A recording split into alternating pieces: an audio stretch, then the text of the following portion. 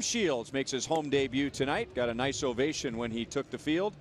He won his last start. That was against the Phillies on Thursday. That's to keep the ball down. He swung 6 career at bats against James Shields.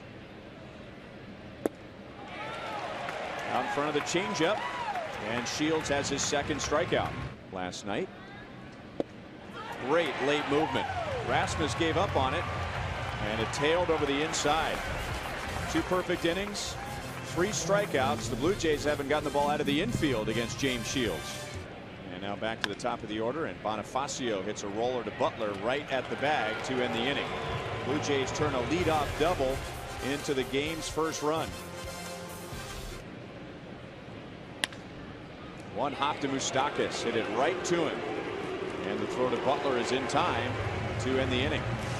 Not too much. There's kind of a funny play in the outfield. If you remember that game where Lonnie Smith kind of misplayed a fly ball and they thought it was a home run, but it actually bounced over. It still stings more than the home run does. Well, and he's been so efficient.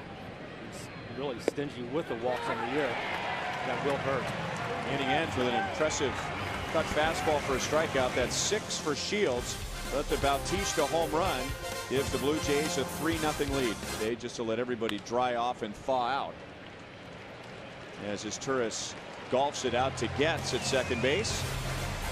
And James Shields needs only 8 pitches to get through the 7th inning. Be close if you have a superstar player like a Reyes playing that position. Moustakas at third. That's the inning. Broke his bat. There's the ground ball. Moustakas gets Butler. 9 innings for James Shields in his home debut. And he gives up just 2 hits.